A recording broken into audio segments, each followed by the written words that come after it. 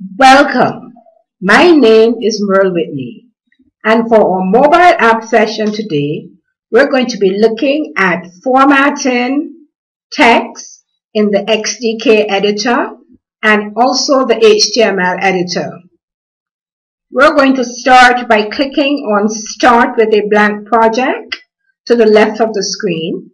Then we're going to click in the Name Your Project box, and we're going to type a name for the project. We'll call the project My Project.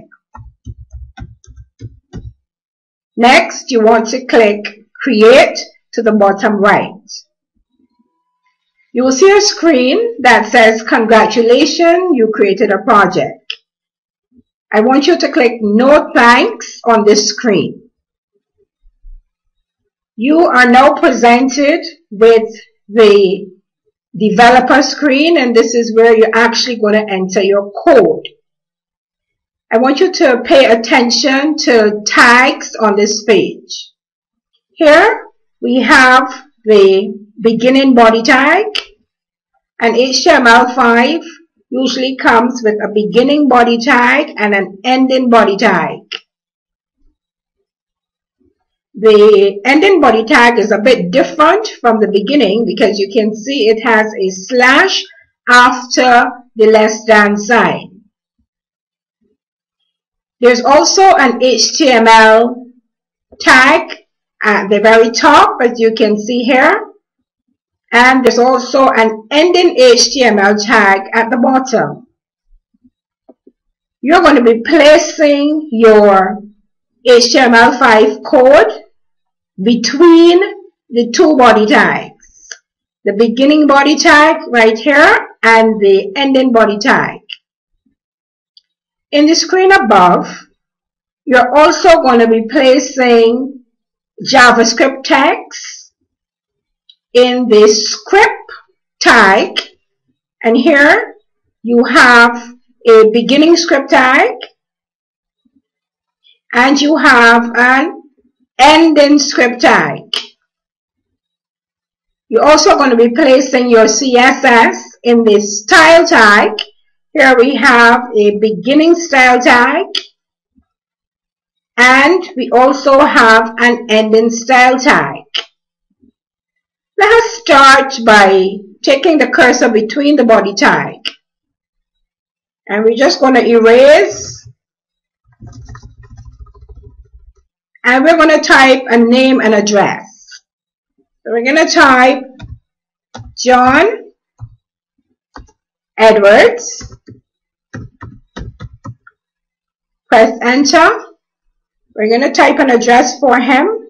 We're going to type number 4, Ellerton Lane, Bridgetown.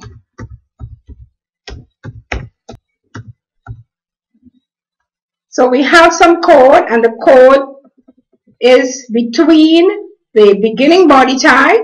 Scroll the screen down a little so you can see the beginning body tag and the ending body tag.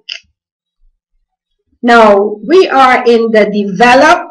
You can see the develop tag here. We are in the develop mode. We want to click on emulate. Emulate gives you the option to see how your text will appear on your device.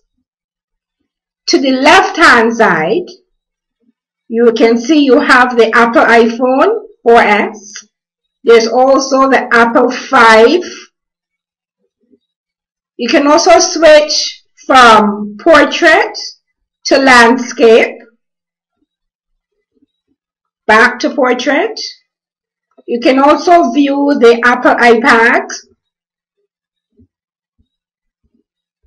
And there are many other phones here that you can design for. We're going to go to the Apple 5. And as you see, each phone has different dimensions for the screen output. For example, for the Apple 5, we have 640 by 1136 and the Apple 4S. For the screen, we have 640 by 960. So to see what you're typing and how it would look on the phone, you can go to the Emulate tab. We're going to go back to the Develop tab. And as you saw just now, John Edwards, every line of the address came on the same line. That is because HTML5 does not recognize the enter key. We need to put a break after each line so that we can have a line after each line of the address. So a break tag would be less than sign, BR, greater than sign. And we can do the same for the Ellerton Lane. And let's just copy and paste. Control C to copy. Take your cursor after the E in lane. Control V to paste. And you can do the same thing with Bridgetown. Now let's click on Emulate and see what difference it makes. And you always ask to save your data, so you always say yes. And as you can see, the lines of the address now come in the order that you want them to appear. Now we're going to switch to the HTML screen because for this session we want to concentrate on formatting text. Our HTML editor that we're using is an editor that will allow us to enter HTML code or JavaScript code just like the XDK. For this course, we're going to be working between the two screens. So since we're doing HTML5, we're just going to put a 5 after HTML, put the greater than sign, and we can remove the rest of this code. Please note that you have, again, a beginning HTML tag and an ending HTML tag.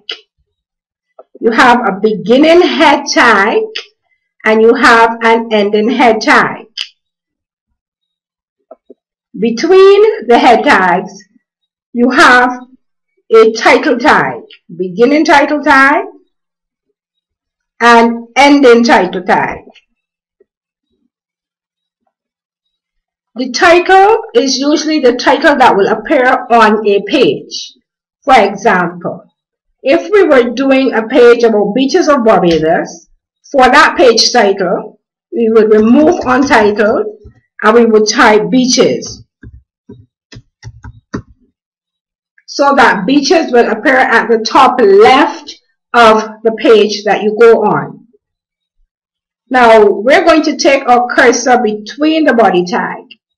And we're actually going to get some data from our mobile app folder, which is on the desktop, and we're going to paste the data between the body tag so that we can look at different ways of formatting this data. So I'm going to minimize the program, go to the desktop, click on my mobile app folder, and I'm going to open the file called Barbados Beaches. The information that I want from this file is the West Coast information. So I am just going to highlight the West Coast information and I'm going to copy it. And then I'm going to go back to my editor and I'm going to paste it between the body tag. Here my cursor is between the body tag. I'm going to Control V and paste. Now before we do any formatting at all on this page, let's look and see what the page looks like in our browser. So I'm going to click right here on View External Browser. And we see the page with no formatting whatsoever. So there are things that we want to do with this page. So let's just close the tab and come back to our editor screen. Now notice that we have here Edit, Browse, and Design. Where you want to be to make changes is in this Edit screen. And the first change that we're going to make is with the heading West Coast. We're going to center West Coast horizontally across the page. So we're going to highlight West Coast, and we're actually going to click on the Align Center tab that you see on the menu above. Please note the settings that came before and after West Coast. We have the code div align equals center for the beginning tag, and for the ending tag we have /div. Now let's browse externally and see how that looks. That's right. West Coast is now centered across the screen. We're going to close that browser page again and get back to our edit page. We want to do some more things with the text. First of all, we want to correct these two words in the very beginning line. And we want to say beaches are calm and relaxing. So we go C-A-L-M, and we want to put relaxing. So I-N-G. Those two corrections. With those two corrections out of the way, we want to make a paragraph. The paragraph that we want to make, we will put from beaches to drinks. Now we can do that two ways. The paragraph tag is a P tag. We can actually type the beginning paragraph tag before the B, which is a less than sign, P, and a greater than sign. Now we can go to drinks, and we can type the ending paragraph tag, which is a less than sign, / P, and greater than sign. And that gives us a paragraph. Now we want to make some side headings for the Mullins Beach, the Paynes Beach, and the other beaches. So we're going to have to put an break after Mullins Beach. So let's take out the colon, remove the colon, and you can press enter so you can see what you're doing. Remember that HTML doesn't understand the enter, so you're just pressing the enter so that you will have space to see what you're doing. So we're going to put a break after Mullins Beach. Instead of typing the BR, we can go to the menu above and we can click on break. We also want to underline Mullins Beach and make it bold. So for underline, we're going to highlight Mullins Beach, and we're going to hold down the control and press U, and that gives us an underline. Please note the underline code, the beginning U tag and the ending U tag. We also want to bold Mullins Beach. So we could type a B tag before Mullins and another B tag that will end the first B tag after beach. Or we can simply highlight Mullins Beach and we can click on the B tag. So we want to click on fonts, and there you have the B, and B stands for bold, and you want to click on bold. Now let's look at what we did by clicking on the external browser. So we have West Coast centered, we have the first paragraph, then we have Mullins Beach with a break after Mullins Beach. So let's close and we want to have a paragraph, another paragraph from "This is a very popular beach" to "visit."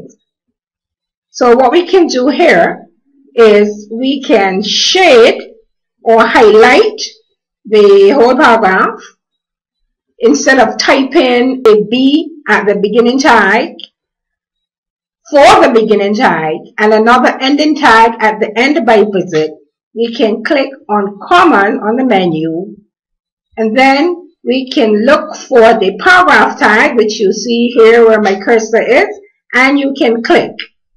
When you do that, which is a shortcut really, you see that the beginning P tag comes in and the ending P tag comes in. So we're going to continue doing the same thing we did before with the Paints Bay Beach. We're going to take out the colon. Then we are going to shade Paints Bay or highlight Paints Bay.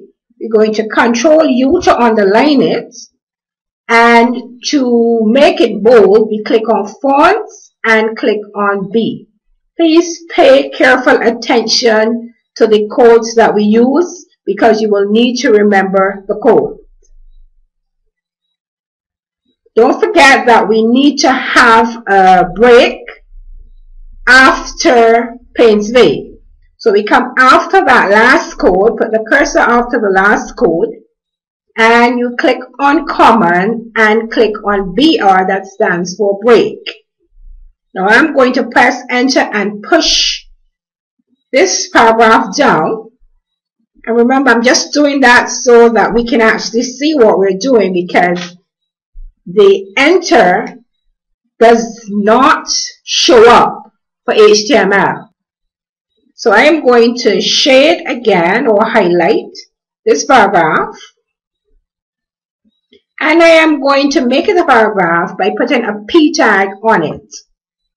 So I'm going to click on Common, look for the P tag, looks like a music note, and click on Paragraph. Let's see what we have so far. Let's browse externally. There we have Miami Beach, Paints Bay. So we're going to close the external browser and get back so we can do some more formatting. We're going to do Fitz Village the very same way we did the other. Backspace, highlight Fitz Village.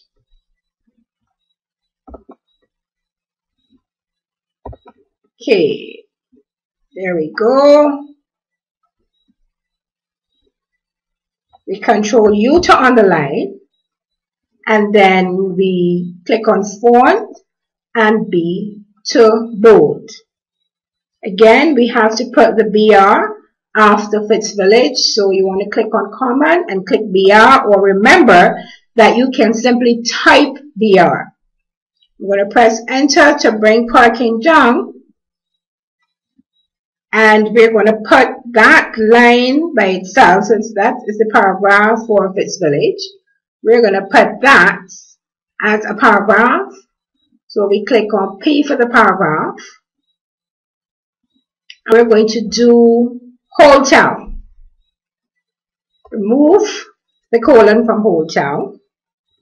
Highlight Whole Town. Control U to underline. Click on Font and B to make it bold. And we want to put the break. Again, click on Common, click on Break, and Enter to come down so we can actually see what we're doing. And we're going to make the last paragraph into a paragraph by clicking on the paragraph tag. Now we're going to remove the Spikes Down text because we don't want to use the Spikes Down text right now. So we're just going to highlight it and press Delete to delete the Spikes Down tag. Let's browse and see what we have. There you go. West Coast, you have the site headings, you have them underlined, you have them in bold. We want to go back to the heading. I want to change the color of the heading and make the heading a little bigger.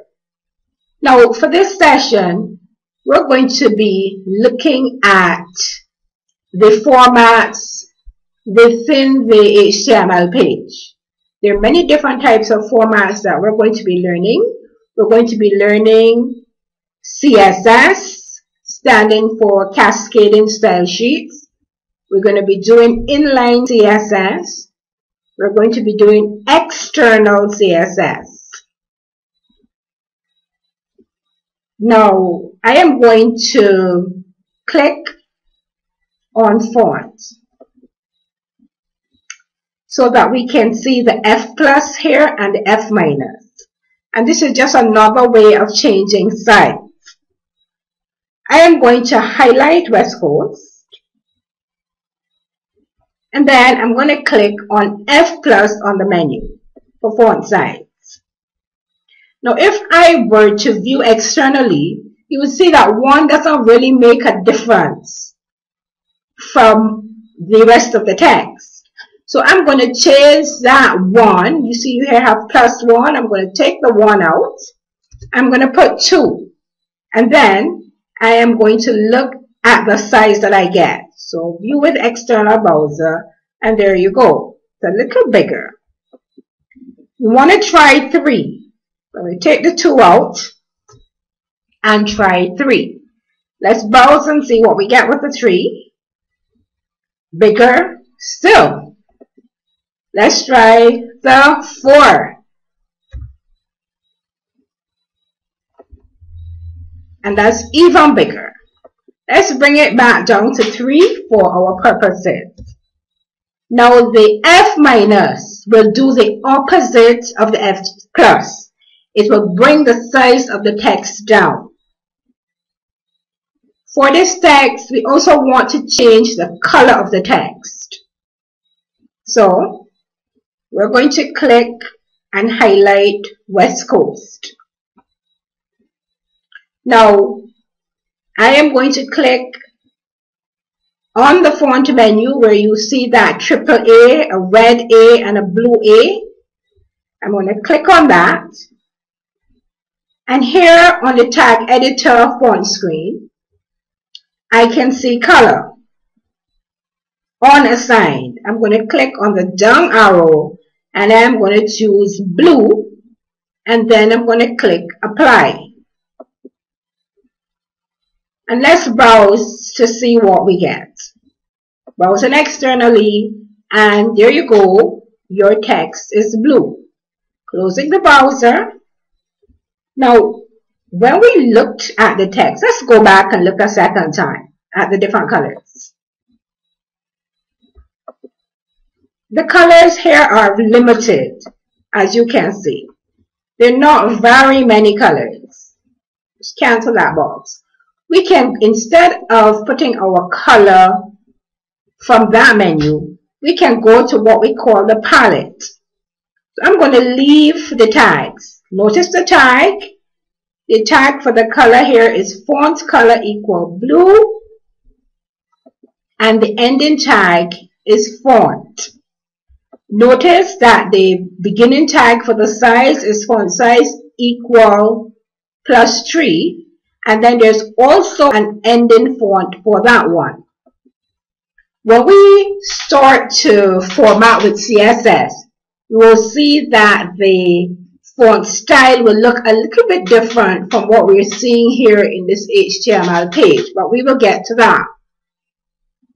Right now we were talking about the color blue, and I'm saying we don't want to use that color blue, or as a matter of fact, we don't want to use any of the other colors that we saw there.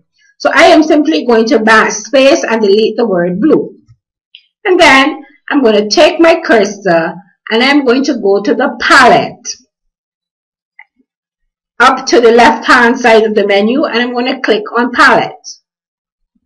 When I click on palette, you're going to see a range of colors. And for each color that my mouse goes over, you can see that there is a change in the color number. The color is in hexadecimal format.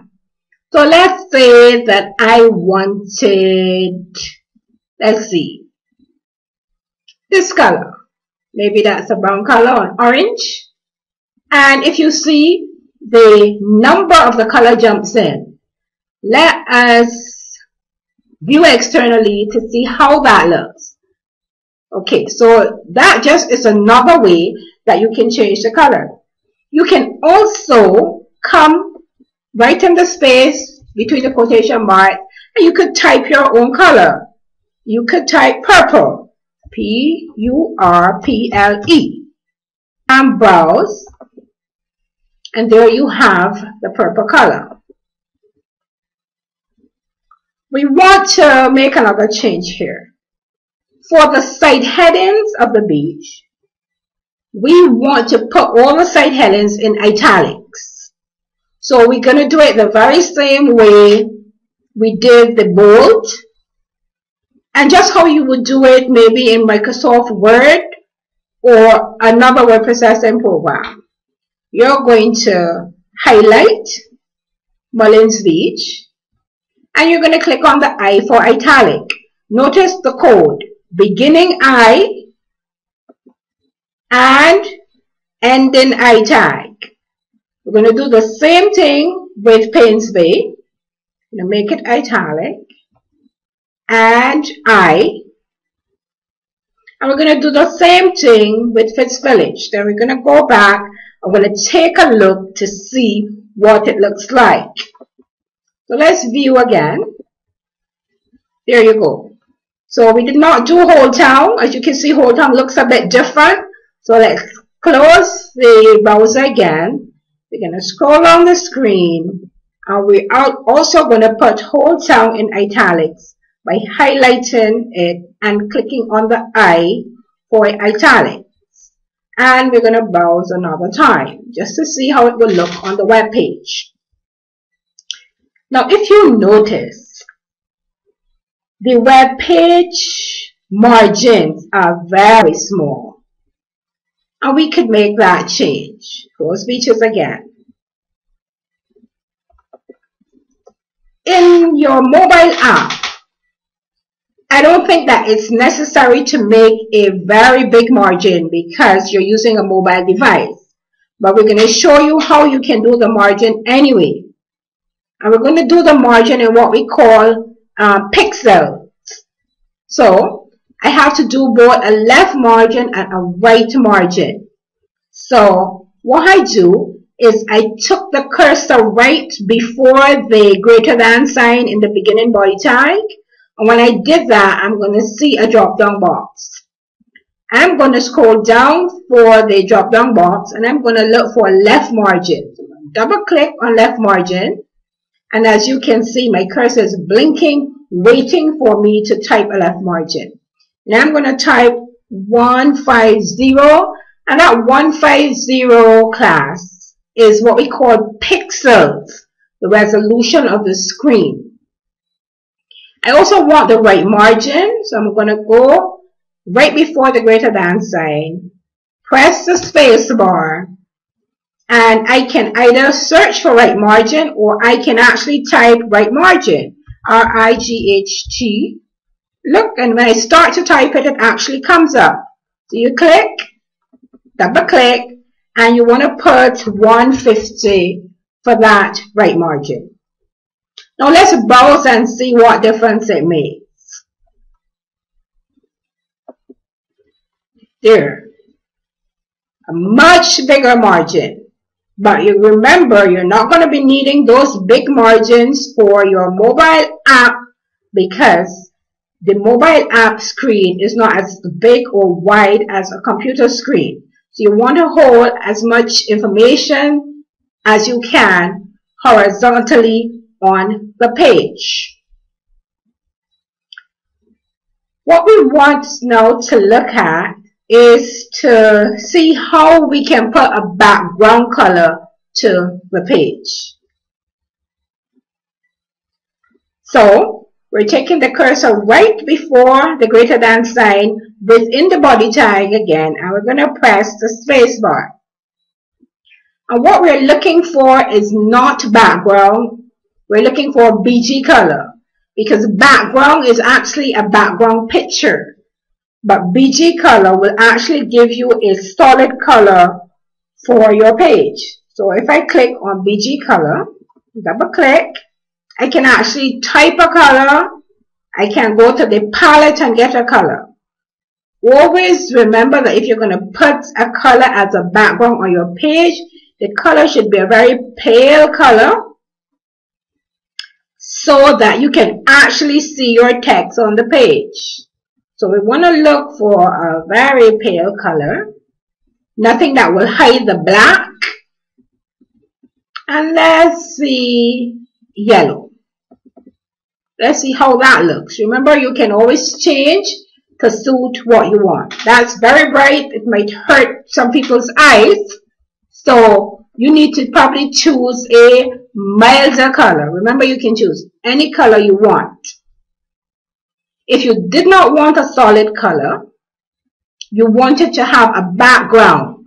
Instead of BG color, you would actually put background equal, and then you would want to put the path where that background picture lies.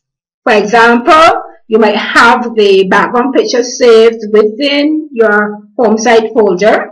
You might have it saved on your desktop or on your computer. You actually have to put the path to where it exists.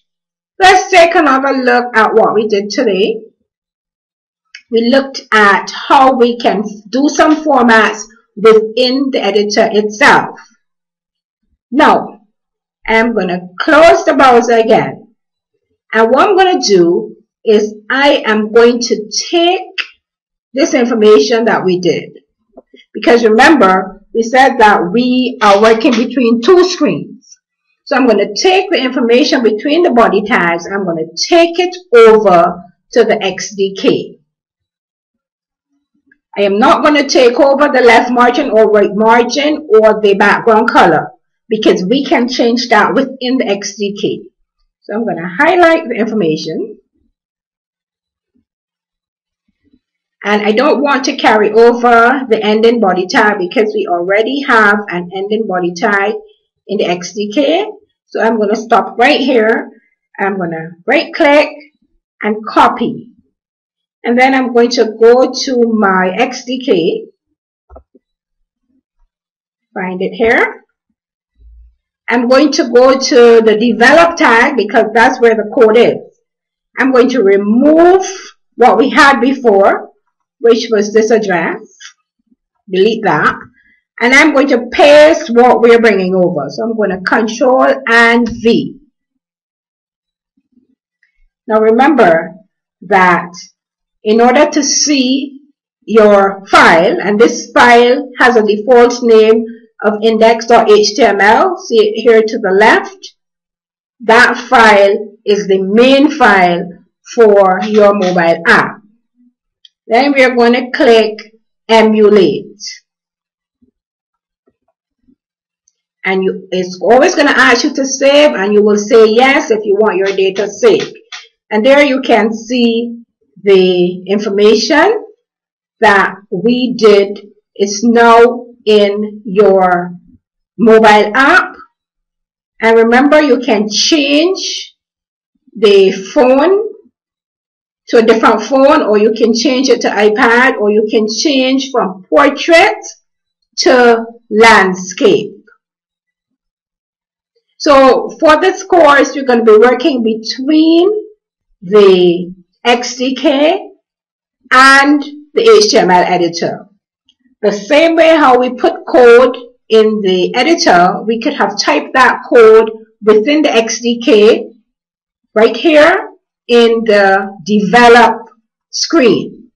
But it's easier and clearer for us to type and make corrections and then bring it over to the XDK and emulate. That's it for our session today, class. Thank you.